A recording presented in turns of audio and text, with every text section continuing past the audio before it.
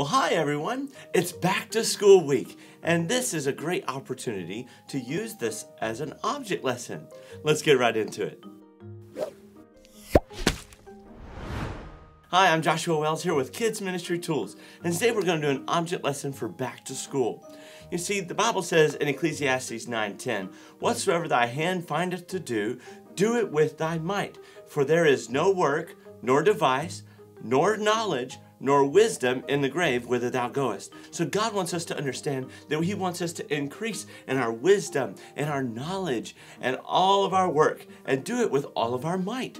That being school too. We're supposed to go to school trying to learn and grow. Up here I've got some school supplies. And with the school supplies, first off we have a ruler. I like this one, it's all flexible. But anyhow, on the ruler you have inches, and on this side you have centimeters. Well, what is it for? That's right, it's for measuring. You know, the Bible says in some, comparing themselves among themselves are not wise. A ruler is for comparing sizes. How tall is this little glue stick? Let's see here. On this side here, it's about 3 inches and an eighth, okay? All right, let's see, how about this over here, the eraser? It's about 2 inches and a quarter, 2 inches and a quarter. How about the crayons? Let's see here. Almost 4 inches, it's 3 3/4. But anyhow, so it measures. You know, a lot of times we try to compare ourselves to other people. We try to think, well, you know, I'm not as good as so-and-so, so I may as well not try. That's not right. Hey, the Bible says you're fearfully and wonderfully made. Marvelous are thy works. So don't compare yourself to other people. Don't think, well, I just don't measure up to what they are. I don't measure up to how good that person is, or how well behaved that person is, or I don't measure up how good that person is at math, so I may as well not try. No. Whatsoever thy hand findeth to do, do it with thy might. And here's an eraser. What's an eraser for? Taking away mistakes. You know, sometimes we make mistakes. Have you ever made a mistake before? I know I have.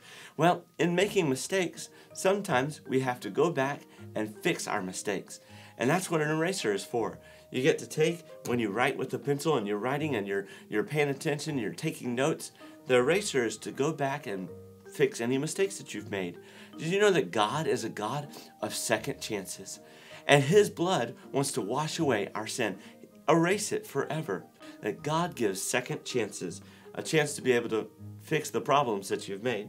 Well, while I got it in my hand, the pencil. The pencil's for taking notes.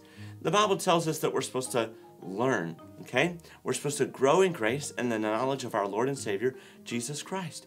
Did you know that sometimes you forget things? Have you ever been forgetful? Yeah, but God never forgets you. And He has my name written in the book of life, and not with a pencil. It can't be erased. God has wrote my name in the Lamb's book of life permanently, forever, and not with a pencil. But the pencil reminds me that my name is written down. Every single time you sit down to the school, you got the paperwork, and you got to put your name at the top. Well, my name is written in the most precious book ever, the Lamb's Book of Life. And boys and girls, you too can have your name written there. Well, what else is on the table? We got glue. You know, glue can be used for a lot of different things, okay? But spiritually, when I see glue, I think of what sticks to you. What sticks to you? Did you know the more you put glue on you, the more things can stick to you? And if you're not careful, the wrong things can stick to you. You're going to go to school and you're going to find out there's some people you probably shouldn't be hanging around. There's some people you probably shouldn't be listening to, especially while the teacher's teaching. So that being said, make sure that you glue the right things to you. And if you're not careful, man, you get the glue out and you get this person stuck on you and get that person stuck on you, but they're making fun of the teacher, they're lying, they're cheating in class. Let's not let that person be the one that we're stuck on. Hey, how about this one?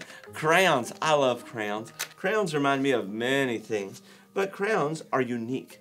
But what I like about crayons is they mix colors. And you can intermix with other people, even though you're unique, and create something very beautiful. Did you know the Bible says, 2 are better than 1, but a threefold cord is not easily broken. Watch. Crayons can mix colors. And you can mix with folks that are good people. And you can find friends that encourage you to be better than you already are, or to be more than you already are. Find some good friends that encourage you to do more for God, that encourage you to do better in school, that encourage you to do more. And last but not least, scissors. I like scissors, especially at craft time when you're cutting stuff out and making things look really cool. But here's something I think of when I think of scissors spiritually.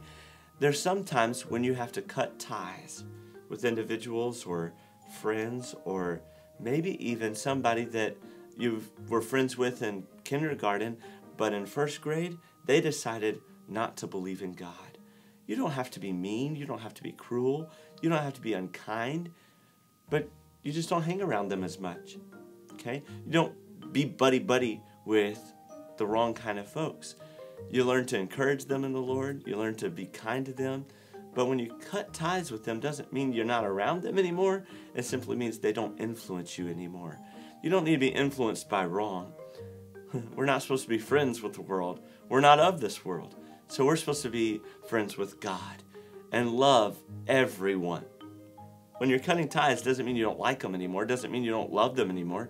It simply means you cut the tie to where they are not connected and making influence on you anymore. Hey, I hope you enjoy this object lesson. Don't forget, you don't have to measure up to everybody. God made you special just the way you are. And He wants you to be the best you can be. And then, hey, take notes, learn, but more importantly, my name is written in the Lamb's Book of Life because of Jesus forgiving my sin. Hey, and God is a God of second chances. He can erase all the things that you've done wrong, all the things that I've done wrong, mistakes that we've made, blot it out forever. The Bible says cast into the depths of the sea. And you can make mistakes in school, but that's what the eraser's for, to fix the mistakes that we've made. Glue. Don't let the wrong things stick on you. And then get around people that make you more than you already are, that give you the opportunity to be everything God made you to be. You know, when I was in school, there was somebody that helped me with math. I wasn't all that great at it until they encouraged me and helped me with math. Now I love math. Yep. But there's some people we need to cut ties with. Yep. Not be mean, not be cruel. We're just not letting them influence us like they used to. Hey, I hope you enjoyed this object lesson. I'll see you later in the next one. Bye.